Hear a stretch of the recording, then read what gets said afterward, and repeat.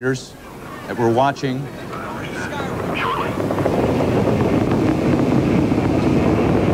Engines at 65%, 3 engines running normally, 3 good fuel cells, 3 good APUs.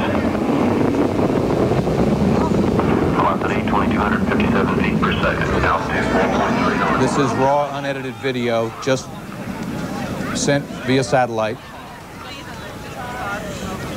Engines throttling up, 3 engines now, 104%. Challenger, go with throttle up.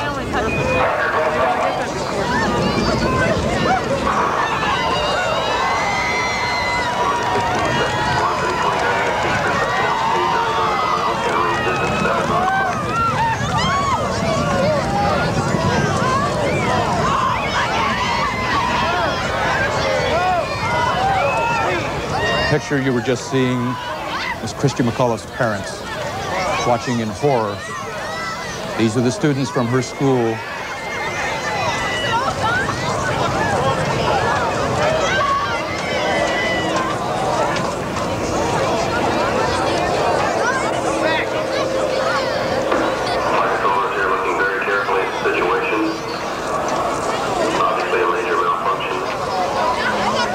Many of them probably had their view blocked just as we did with the television cameras, with just a huge fireball and a huge cloud of smoke. They may not realize yet what has happened.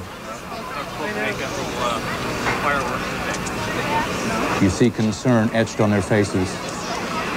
The breath that they've been holding released. And then the realization sets in that something is wrong.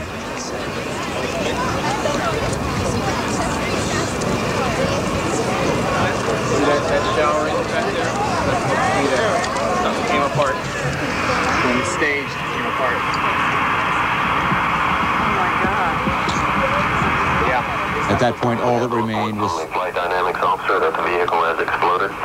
Flight director confirms that. We are looking at checking with the recovery forces to see what can be done at this point.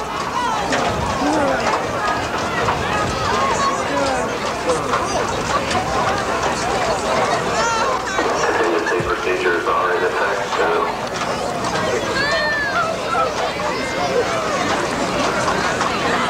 Gave me the wrong stuff. Edward and Grace Corrigan. They're about 3.5 miles away from the area of the launch pad in the VIP launch area.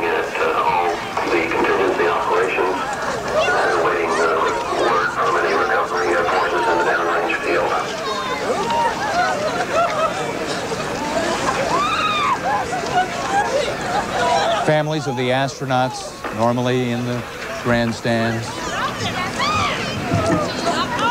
Tom, as John Zarella pointed out from the Cape earlier, when all of us first saw the blast, there was a moment of stunned silence and disbelief. Many people perhaps did confuse it with the, is it the booster rockets? The solid rocket booster separation, which but it was really, a little later. It was far too early and far too big an explosion.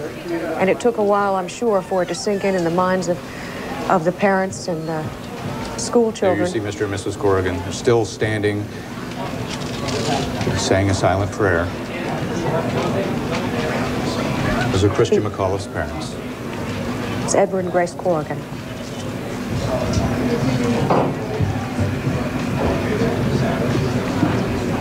Mrs. Corrigan had said in an earlier interview with CNN that she would be thrilled to be the one to be up there herself. That she once took flying lessons just because she liked the adventure of it. They'd always encouraged their daughter to be adventurous and to go for it, in her words. Tom, the area that we were just watching, the bleachers where people were watching and photographing the launch, who was allowed in there? That is the VIP section, invited guests for this launch. I myself received an invitation from Michael Smith, who was the pilot on this flight, to sit in these same bleachers and to watch his launch. Michael Smith has been a guest here on CNN before on our launch coverage and sent me a special invitation to go. That would then include family members of the astronauts, friends? It includes family members. I understand there was a delegation from China of 100 people, school children from New Hampshire.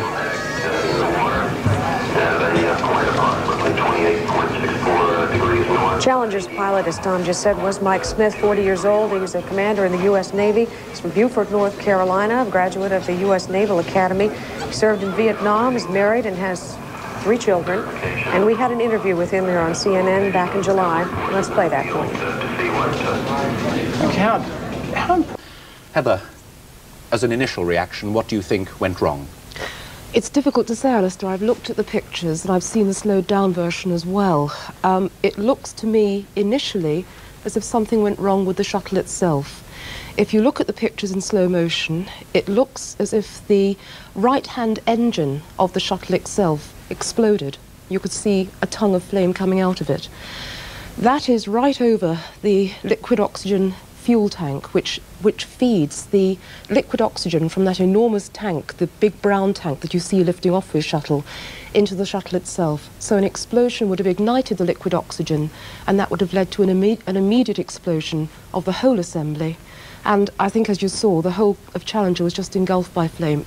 Nobody would have stood a chance. That central tank you were describing is, as I understand it, liquid fuel, and would that have explained the flash fire that we saw in those pictures? Yes, absolutely. You probably saw at the same time, again, if you look at a replay of the film, the 2 solid fuel boosters, which gives shuttles such a tremendous thrust on takeoff, they were actually ejected after that happened.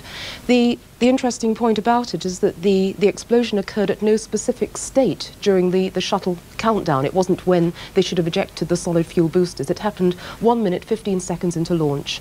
And it's not clear what happened, except there does seem to have been a fault in the shuttle's own motors, its own engines.